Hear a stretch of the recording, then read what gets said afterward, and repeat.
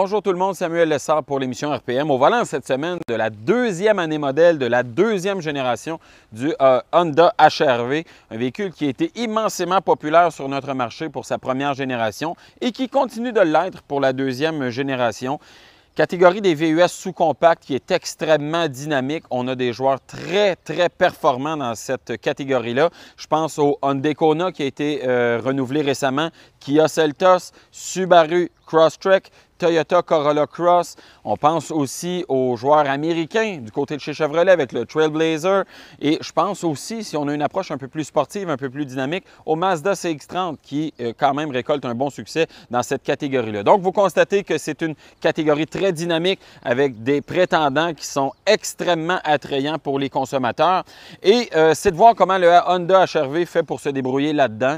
Si vous vous rappelez, l'année passée, on vous l'a présenté à l'émission RPM. On avait été passablement déçus de l'ensemble de l'œuvre, j'ai envie de dire, rendement mécanique plutôt moyen, disparition des Magic Seats à l'arrière qui était carrément une astuce de la première génération qui rendait la polyvalence de ce véhicule-là à un autre niveau par rapport à la concurrence. On a abandonné le tout avec la deuxième génération. Donc, on trouvait qu'on s'était retrouvé avec un véhicule qui était plutôt moyen de façon générale, mais je trouvais ça important de le remettre à l'essai sur une base quotidienne, voir comment on vit avec ce véhicule-là à tous les jours. Bon, rendement de la mécanique, évidemment, c'est un petit moteur 4 cylindres 2 litres, là, rien pour s'exciter, 158 chevaux, 138 livres-pieds de couple. C'est pas très performant, d'autant plus que la transmission à variation continue manque de réactivité, à mon avis, et fait râler le moteur, puis vraiment l'insonorisation, c'est pas la force du HR-V. On l'entend pas mal râler à l'intérieur du véhicule, mais permet quand même de se déplacer avec une certaine aisance sur les routes. On a ici un rouage intégral, évidemment real-time, donc un rouage intégral réactif qui va favoriser la traction. Donc, rendement mécanique, je trouve que c'est assez moyen, d'autant plus qu'on a une consommation d'essence qui est plutôt élevée. J'étais à 8,6 litres pour 600 km d'utilisation. Ça demeure quand même assez élevé quand on considère la concurrence du côté de chez Toyota avec le Corolla Cross en version hybride en plus, qui est très économe de carburant, mais même du côté des véhicules à moteur thermique conventionnel, notamment le Subaru Crosstrek, on va avoir une consommation d'essence qui va être inférieure à celle qu'on a avec le Honda HR-V. À l'intérieur, je parlais de vie quotidienne, bons espaces de rangement, l'ergonomie du tableau de bord est très bonne, les commandes sont relevées, l'écran central qui est de 9 pouces dans le cas de la version EX-L, c'est unique à cette version-là, avec Apple CarPlay et Android Auto sans fil. Donc, bien positionné, facile à consulter. Instrumentation également très claire, les commandes de climatisation qui sont faciles à manipuler. Climatisation automatique à 2 zones dans le cas de la version EX-L qui est la plus équipée. Donc, de ce côté-là, ça va. Les espaces de rangement aussi, ça va. On a même un chargeur par induction qui est bien positionné. Mais quand on se met à toucher aux différents plastiques, aux différents agencements, on se rend compte que c'est assemblé plutôt lâchement. Et ce n'est pas à la hauteur de la réputation de Honda. Honda était réputé pour avoir des intérieurs de bonne qualité, bien assemblés. Et c'est vraiment pas ce qu'on a avec le HR-V. Donc, vraiment une déception de ce côté-là.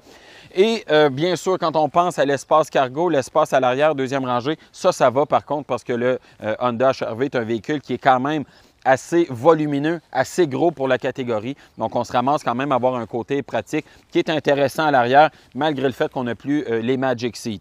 Côté rationnel, ça va être un véhicule qui va être très fort, ça, par contre. On parle de fiabilité. Écoutez, la mécanique qu'il y a là-dedans, c'est d'une simplicité déconcertante. C'est sûr que ça va être fiable à long terme. Même chose pour ce qui est des coûts d'entretien, ça va être extrêmement réduit. Et ça, vraiment, ce sont des forces du produit. Mais quand on considère le prix de vente de ce produit-là, la version EX-L Navi que j'ai avec moi est à un peu plus de 40 000 $, incluant transport et préparation. Et si on y va pour les versions moins équipées, je pense entre autres à la version LX-B à traction d'entrée de gamme, on est un peu au-dessus de 31 000 $. Mais si on veut le rouage intégral, on est à 33 500 $ à peu près pour la version LX.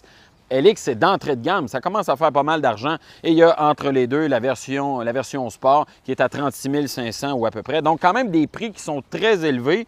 Et c'est ce qui fait que le HR-V est grosso modo plutôt décevant parce que le prix est élevé et malheureusement, on n'a pas la qualité de finition qu'on s'attend d'un véhicule Honda. On n'a pas le rendement mécanique non plus qui vient avec un prix aussi élevé que celui-là. Donc, le côté rationnel, on est très fort, mais pour le prix demandé, moi, je me serais attendu à plus de substance, plus de performance de la part d'un véhicule comme ça, d'autant plus que dans la catégorie, on a des véhicules qui sont extrêmement performants. Qu'est-ce qu'on recommande pour ce produit-là? Mais si vous êtes très attaché au côté rationnel de l'affaire, ça peut faire votre bonheur, ça c'est clair.